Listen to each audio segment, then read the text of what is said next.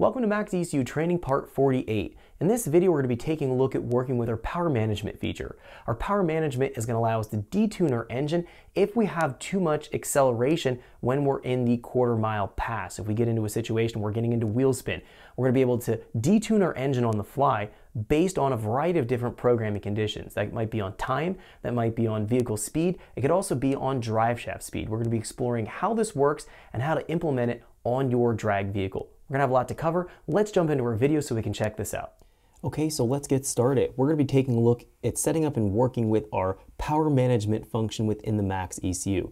The power management function is gonna allow us to have a traction control type of limitation or limiter in place so that we can achieve the best quarter-mile pass so we don't go into excessive wheel spin. There's a variety of different ways we can implement our power management as we're gonna be finding in this training tutorial. The very first thing I wanna do is actually take a look at the power management page and functionality, and we can discuss our options in setting and configuring this up for your vehicle. First thing we need to do is jump in here to the left side of our screen, and we're gonna go from our start here at the top and move down here under Motorsport. Under Motorsport, we're gonna move down here under Power Management. Now within the Power Management page, this is going to be right now set to the disabled status. We wanna toggle this on and turn it to enable. Now we have two options, enable always on, enable by digital input. On a drag car, a dedicated drag car, I would recommend to run enable always on so the power management feature is always activated because we're not driving the car on the road. It's going to be track only or track oriented. If we're dealing with a car that might have a dual purpose, so it's going to be street and strip, in that situation, we would want to go in here and choose enable by digital input so we could bypass and turn off the power management when we're on the road, but when we're at the drag strip and doing dedicated drag activities, then we would go here and toggle the switch on and enable it. So it's going to be really what you're using your vehicle for and how dedicated it is for either drag racing or a combination of both for drag and street.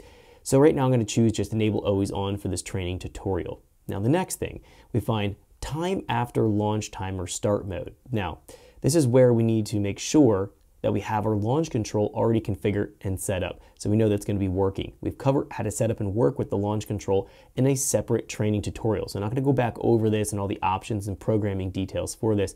I'm going to assume that you have this set up and it's functional and it works for your vehicle. So the launch control is going to hold us in a stationary RPM limiter when we want to launch the car. It gives us very consistent launches.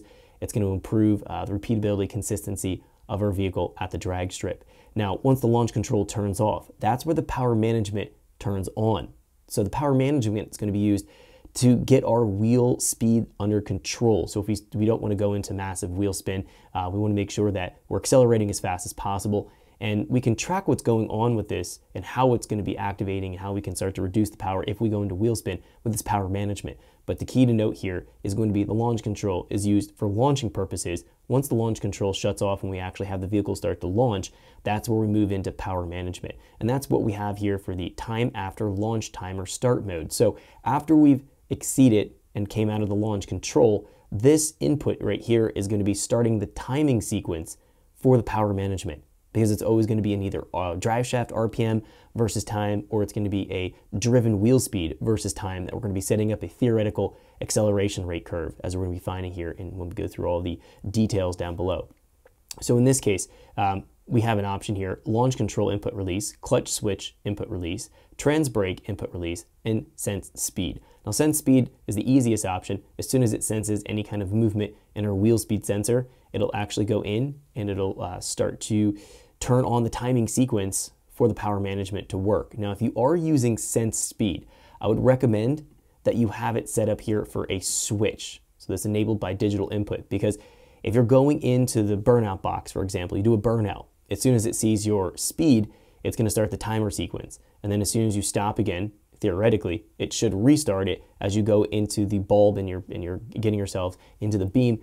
But as you're bumping yourselves into the beam, it may falsely trip it. So you want to make sure that you can toggle this on as soon as you're ready to stage the vehicle and put it into the beams. And that's going to be using this sense speed option. But in most cases for a drag car, you're either going to be having some kind of dedicated, to put this back to always on here, you're going to having some kind of dedicated input here to trigger your launch control. And then once you let go of that input, it'll go in and actually turn off the launch control, and then we can use it to activate the power management. Now in this case, I'm going to assume that my particular case here, I'm going to be using a trans brake input release.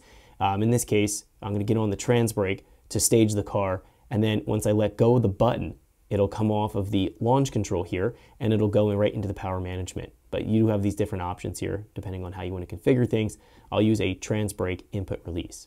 Now down below here, we're gonna have our power management settings. We actually have two different ways we can implement our power management. We have this time after launch and speed-based active power management. Now, if you don't have any kind of wheel speed sensor wired in to your MaxxEcu, so you're dealing with no drive shaft speed, or you're dealing with, you have no wheel speed sensors, you can use our time after launch power limit as an option here. If you want to use a speed-based active power management, we have to have either a drive shaft speed or wheel speed sensor or transmission speed sensors wired in. Let's go and take a look at this. So if both of these are set to disable right now. Thanks for checking out our teaser clip. If you want to see the rest of this video and more than 500 hours of current EFI training we have to offer, make sure you click right here. If you want to go and check out more teaser clips from this training course, click here, and you don't want to miss any of the videos we're going to be releasing on this channel, so make sure you subscribe and click here. Thanks for watching, and I'll see you guys later.